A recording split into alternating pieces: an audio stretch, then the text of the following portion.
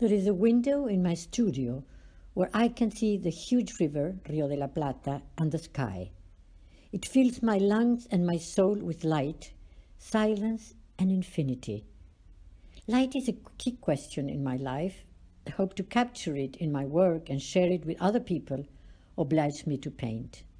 But now a new virus is here, and it speaks of death. Years ago, I spent months drawing in the morgue of a hospital where anonymous dead people were gathered. It was a way of interrogating death and life as well.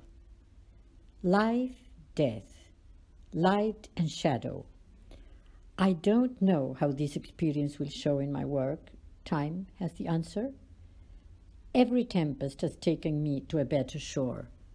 I believe with Albert Camus that in the midst of winter there is in me an invincible summer.